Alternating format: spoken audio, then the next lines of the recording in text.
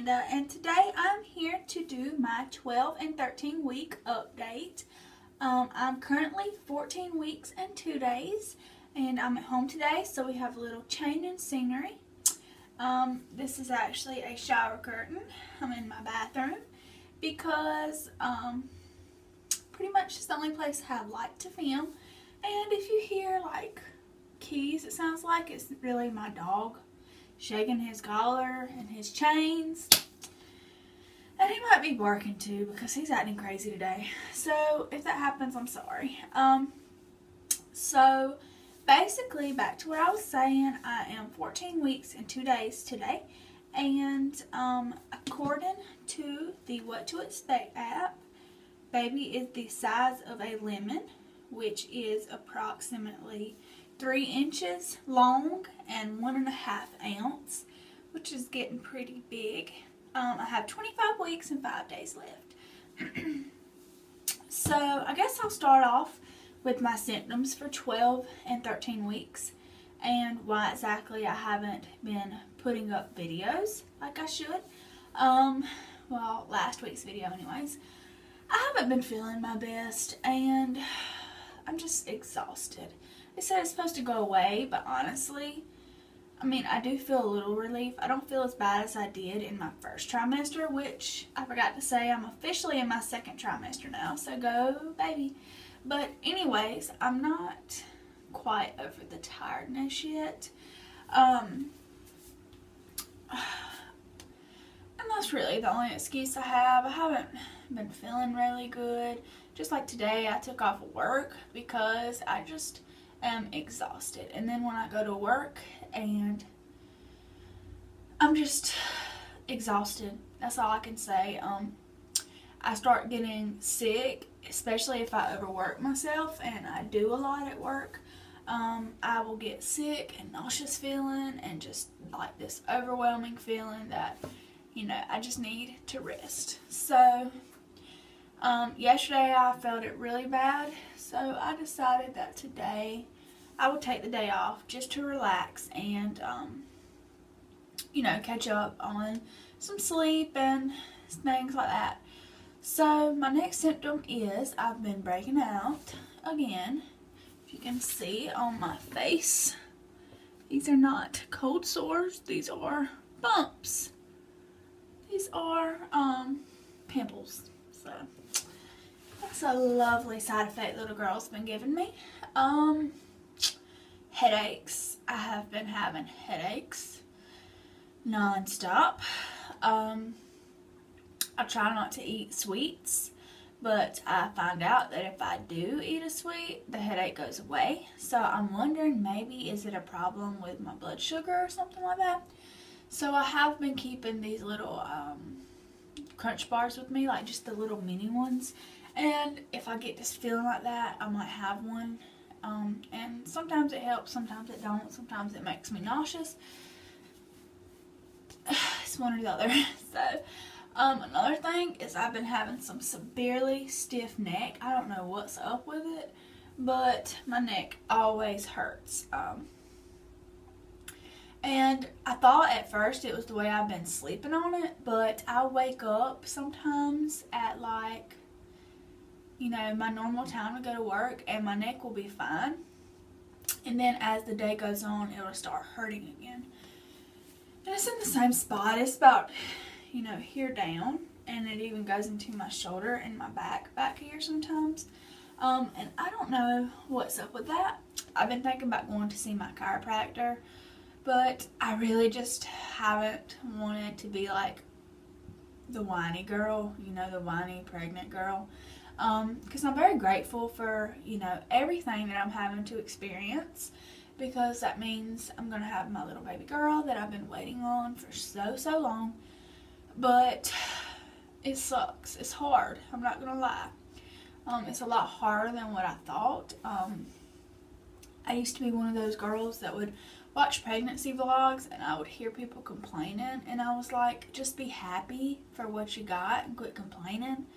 But now I'm going to apologize to all those girls because you know what? It's hard. It really is hard. Okay, so I have been having a couple more nosebleeds. I have been having, really? Go on. So I have been having a couple more nosebleeds, and I just got a little visitor, so I'm just going to show you a little peek of my baby boy. Calm down. So this is Fester. He's my pup. He's almost 5. He'll be 5 in December. Him's my baby. So maybe I'll make a video just about him one day, because he is my $5,000 dog, and there's reasons behind that. But he wanted to come visit, so I told him he can come meet y'all. So say bye, Fester. Okay, now go to bed. Okay, so I have been having a couple more nosebleeds. Nothing like they were. They have slackened off a lot. I might get one like once a week. So I no longer think it's because of the lovenox. I think it's because of just regular pregnancy. So that's good. Another thing is I've been having stretching pain all in my stomach. I mean, even at the top, which is very crazy because I know that my uterus isn't up there yet, but I've noticed in my rib area, like right in here, I have a lot of stretching pain, a lot, and also at the bottom. Some of it's sharp, but it's not like very painful. It's just uncomfortable. Let's see. I think that's it for my symptoms.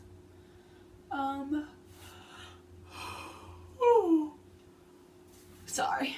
I think that's it for my symptoms. So as I mentioned in my last update, I had a little bit of spotting around the last part of 11 weeks. So like 11 weeks, 5 days, I believe it was, somewhere around there.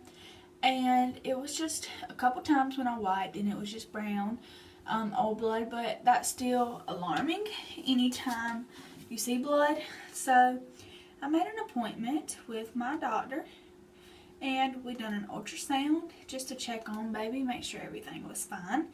And I doubt you can see my phone because it always just shows up this blurriness, but I'll just insert a picture. So here's the picture.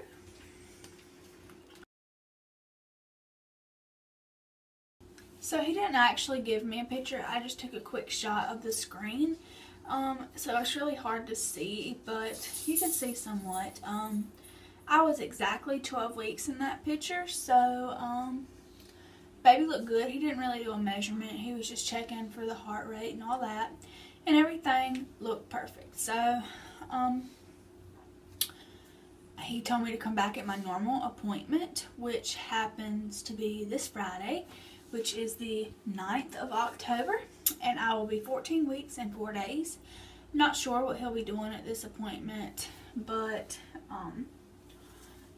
it's just a routine monthly visit, and I'm excited. I'm just getting to a point where I can be excited about my appointments, because I'm not really scared, and that's thanks to a Doppler that I have. I'll be right back. I'm gonna go get it. That I use almost every day, or at least every other day, is the Sonaline C1. A lot of people say get the Sonaline B, but I wanted to get something that was better, but I don't really like the way the wand is shaped, and I'll show you what I mean. Okay, so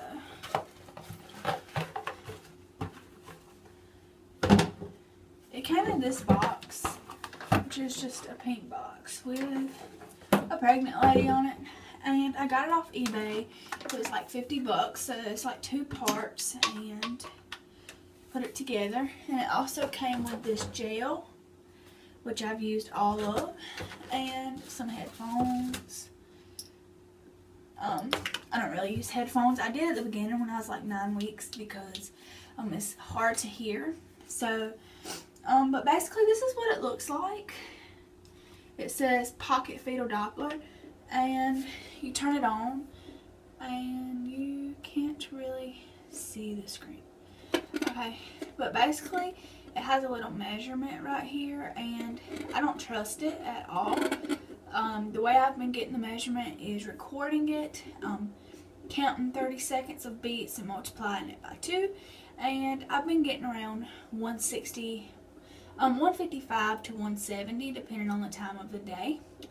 So maybe I could try to put a clip in here of me using it in the bedroom, because I have to be laying down.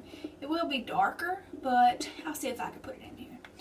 But I use this every single day, and I just absolutely love it. It's not hard to find anymore.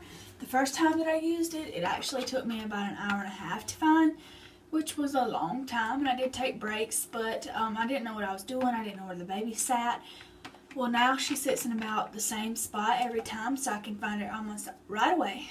But as I said, this one's kind of curled, and it's supposed to make it easier.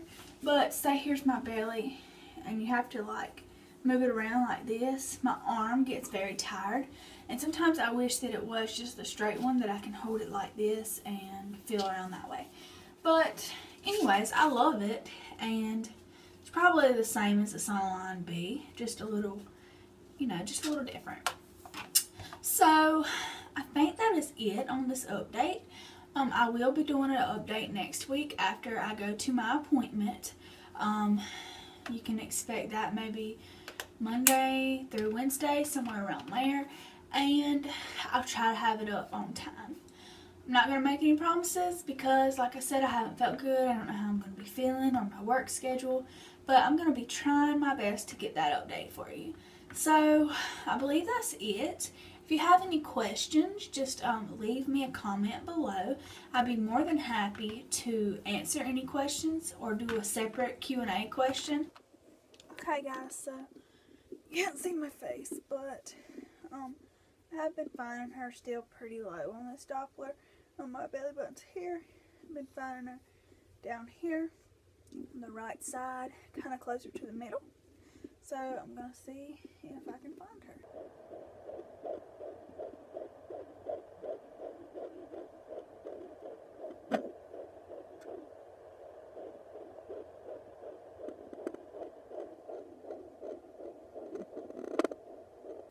Okay, so I hope you heard that, and if not, I'll have to do a separate video. It wasn't picking up very loud because of the position she's in right now, but I'm going to end this video with a belly shot. So here's my belly at 14 weeks and 2 days. Starting to get a little bump. Here it is with the clothes off. With the shirt up, not clothes off. You can see it getting round down there. So yeah, thanks for watching and stay tuned. Bye.